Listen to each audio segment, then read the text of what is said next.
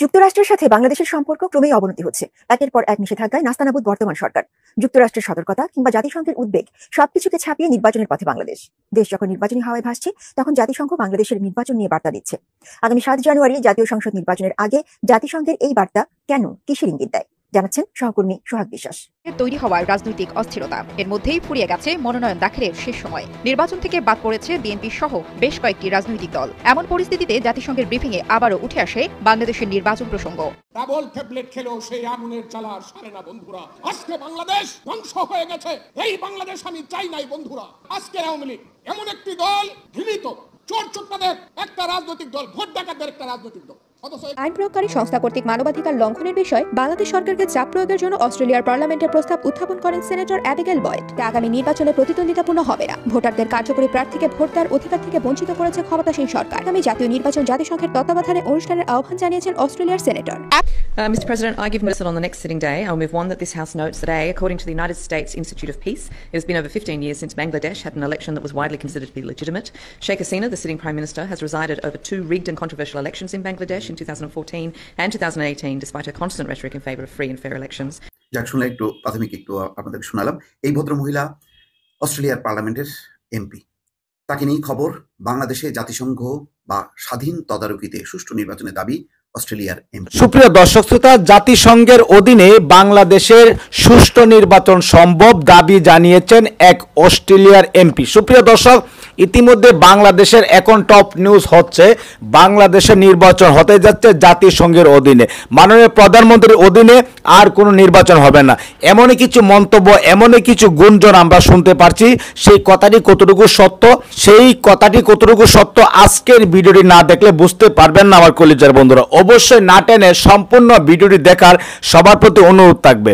সুপ্রিয় দর্শক শ্রোতা, আমরা কিছুদিন যাবৎ যেটা শুনে যাচ্ছি, মাননীয় প্রধানমন্ত্রী পদত্যাগ তত্ত্বাবধায়ক সরকার অধীনে নির্বাচন। আজ পর্যন্ত কি সেই সত্যটা হয়েছে যে প্রধানমন্ত্রী পদত্যাগ করেছেন?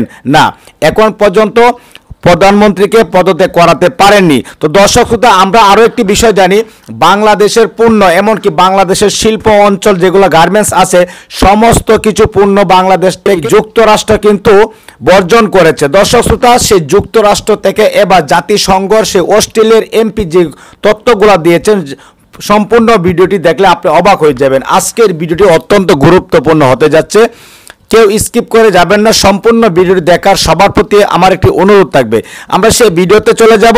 সেই ভিডিওতে যাওয়ার আগে সবার প্রতি অনুরোধ রইল, আপনি যদি আমাদের এই চ্যানেলের নতুন ভিউয়ার্স হয়ে থাকেন, দয়া করে প্রতিদিন সবার আগে আপডেট নিউজগুলো পেতে আমাদের এই চ্যানেলটি সাবস্ক্রাইব করে রাখুন ও কষ্ট করে ভিডিওটি একটু শেয়ার করে দিন। একটি লাইক দিয়ে দেখতে থাকুন সম্পূর্ণ ভিডিওটি।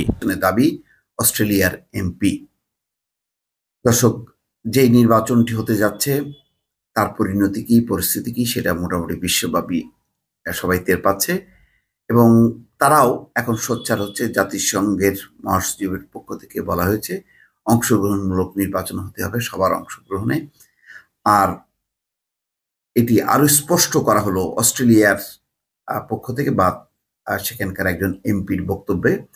সেটি হচ্ছে যে একটি স্বাধীন নিরপেক্ষ নির্বাচন সম্ভব হবে তখনই যদি সেটি জাতিসংঘ বা স্বাধীন কোনো তদারকিতে নির্বাচনটি অনুষ্ঠিত হয়, তাহলে সেই নির্বাচন সুষ্ঠু হবে। এবং সেই দাবিটা তিনি উপস্থাপন করলেন তাদেরই দেশের পার্লামেন্টে।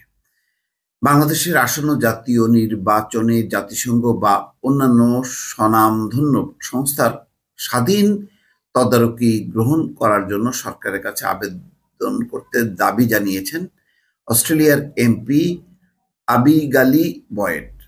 অস্ট্রেলিয়ার নিউ সাউথ ওয়েলস পার্লামেন্টে অস্ট্রেলিয়ান গ্রিনস দলের এমপি আবিগালি বয়েড গত 30 নভেম্বর স্পিকারের উদ্দেশ্যে এই কথা বলেন।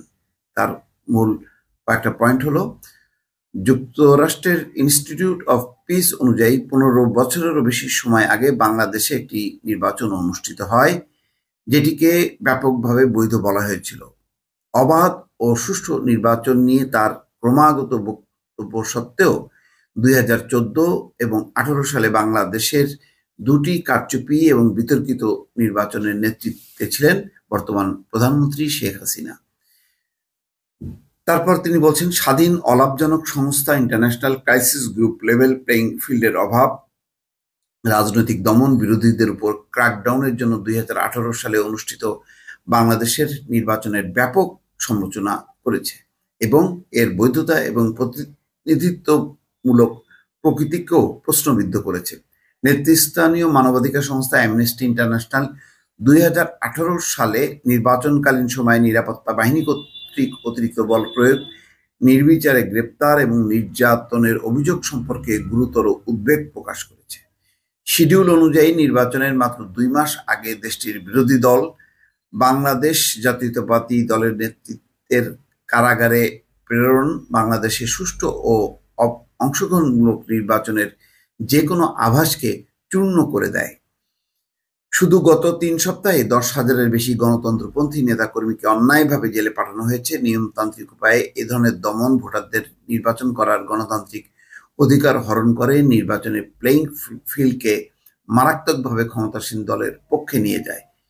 তো এই প্রেক্ষিতে তিনি অস্ট্রেলিয়ান সরকারকে আহ্বান জানাচ্ছে যে আসন্ন জাতীয় নির্বাচন জাতিসংঘ বা অন্যান্য স্বনামধন্য সংস্থার অধীনে তদারকি গ্রহণ করার জন্য বাংলাদেশ সরকারের কাছে আবেদন করতে, একটি সুষ্ঠু ও অবাধ নির্বাচনী প্রক্রিয়া নিশ্চিত করার জন্য এই ধরনের তত্ত্বাবধান আবশ্যক, যা বেআইনি অনুশীলন ও হস্তক্ষেপ মুক্ত করবে।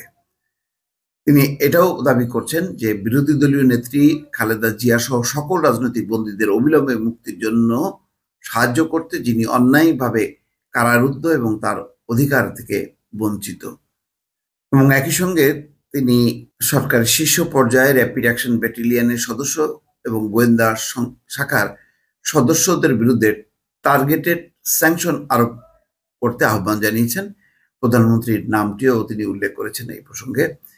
এই ধরনের নিষেধাজ্ঞা এই শক্তিশালী বার্তা হিসেবে কাজ করবে যে অস্ট্রেলিয়ান সরকার মানবাধিকার এবং গণতন্ত্রের প্রতি তার প্রতিশ্রুতিতে অটল রয়েছে।